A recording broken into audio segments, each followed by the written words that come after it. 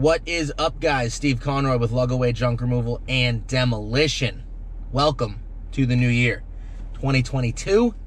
Big year for everyone, big year for junk. Keep your head on a swivel. A lot of videos coming your way. This video today is from the community page. I had posted something right after the new year, asking for any comments or topics you guys want to talk about. So this guy went to tip, W-E-N-D-T, to tip. What's up, buddy? Went to tip says, glad you're back. Thank you. It's been a long time. Day in the life videos are my favorite, but would love to hear more about how you close customers. I find that only half of the people who contact me go ahead and the other half do not. Also, tips on how to deal with people's objections. Example, price is too high. So, how to close customers. Only half of them book for this kid. And how to deal with objections. So, let's begin. I'm on my way to the dump to get rid of some stuff. Make the turn. And we're off.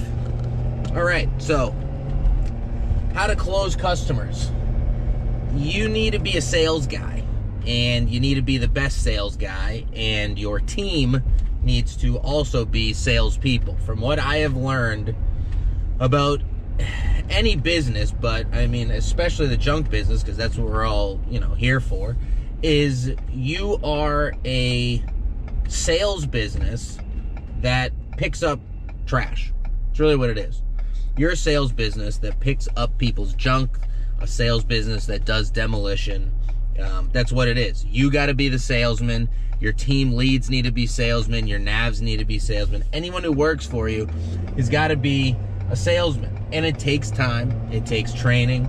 I'm very fortunate that I'm just good at it. I didn't realize I was good at it until I put myself in the position of starting a business, and I realized, oh, well, I can really shoot the shit with anyone. I just got to tighten it up a bit and, stay focused on the conversation at hand. And there's little kind of things that you can do to steer conversations in certain ways. But you need to be a salesperson. That's how you close all these jobs. So when someone calls you, you need to have full confidence in your service. You can't say, oh, hey, you answer the phone like, hey, thank you for calling Lugaway. This is Steven speaking. How can I help you? And they're like, oh, I just have this, that, the other thing. It's on, the second floor. I got some stuff in the basement, and there's some stuff in my backyard. And if you just give them like a one-word answer and you're like, okay, you've lost them. You need to steer the conversation. Thank you for calling Lugaway Junk Removal and Demolition. This is Steven speaking. Oh yeah, you got X, Y, and Z over here and over there. Well, thank you for calling today. We can definitely help you out with that. The cost is going to range from here to here, and once we get an estimate, we can firm it up on site for you. Is there any way that you can get it done this week?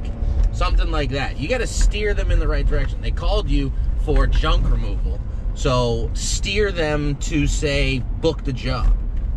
There's a whole thing that JRA did at JunkCon about this, about basically answering the phone and closing the customer. So if you're interested in that, you can reach out to them. But I'm not going to go too far into detail with how to talk to a customer on the phone. You need to just understand that you're a salesman, brush up on, I don't know, sales tactics and whatever, it may be that you can find on YouTube, but you need to steer the conversation to booking the job. So I don't know what you're doing, but that half of the people are booking with you. It could be that your prices are all messed up. You don't want to be the most... sorry, let me rephrase this.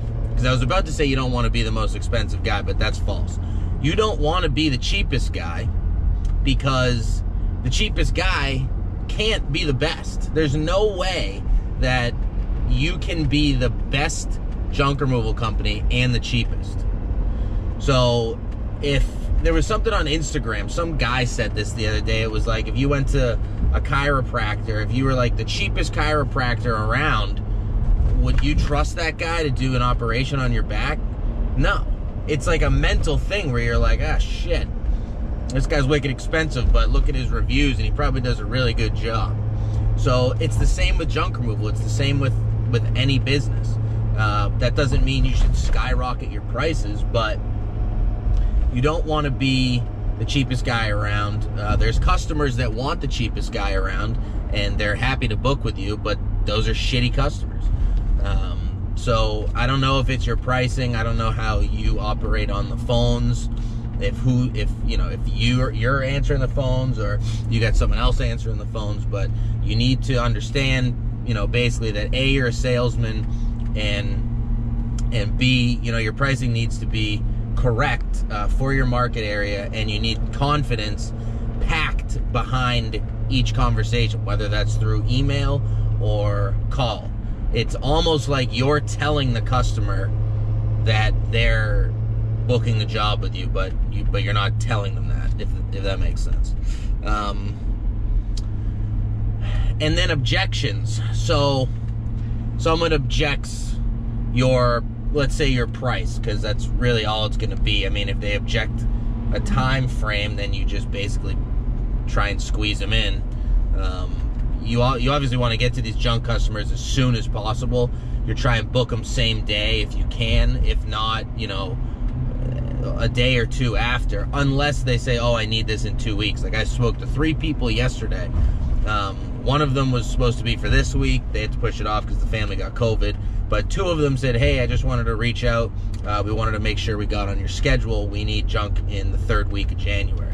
In that case, I'm not going to force that guy to, hey, can you do it on Thursday? Because we have an open space and I want the work. No, you got to accommodate these people. These people are, you're on their dime, basically. You got to do what they want to do within reason.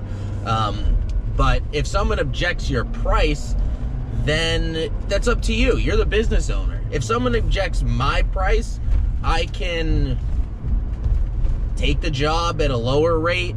I can explain to him why our service is so valuable. What you end up getting into at that point is the customer's already the customer has already decided that they do not want your service.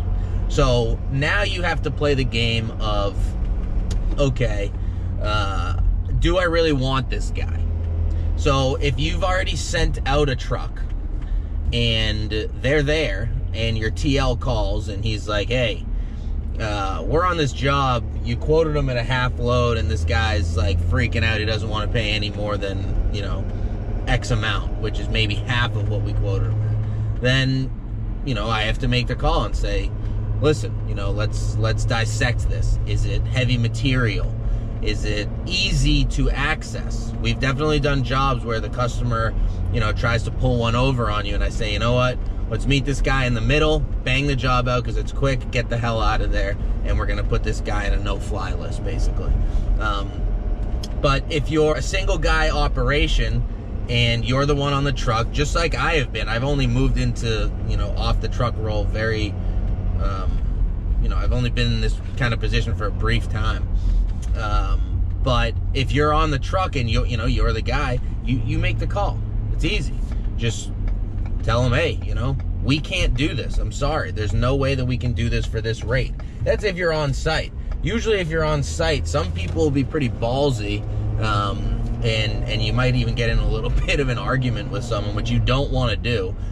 You want to be, I know you want to, stand higher ground, but the term the customer's always right, kind of serves its purpose here, because you don't want someone to leave you a bad review because you were in an argument about, $150 at their house.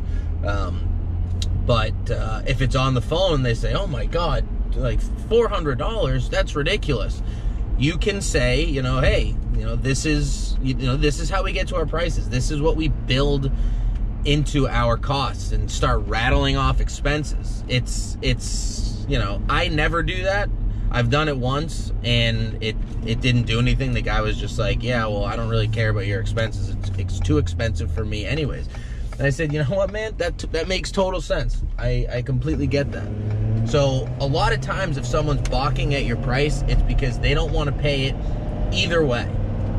And 9 times out of 10, that customer is going to have a shitty job for you, where you show up and you say, hey, you told me it was, 2 couches and a love seat, and they were in the garage. Yeah, well, we couldn't get them out, and this and that, and now you got to go into the house, and you got to move some furniture around, and you're locked into that price because you didn't want to go over it, and you weren't busy, so you booked the job, and oh my God, it's like a downward spiral with folks like that. But it happens, and you can either learn from it or you can continue to operate like that. I've learned from it, and hey, I wouldn't even say I'm making a mistake. I have chosen to take those jobs because A, they're already booked, and B, like, we're in the area. So it's, it's up to your personal choice about what you want to do with that. I gotta answer a couple of these texts coming in right now, but that's a little short tidbit of info on that question. If you guys have any more questions or topics of interest, post them on this video, post them in the community page, like and subscribe to the channel. I appreciate all your support, and I look forward to making more of these for you guys in the future, and happy 2022.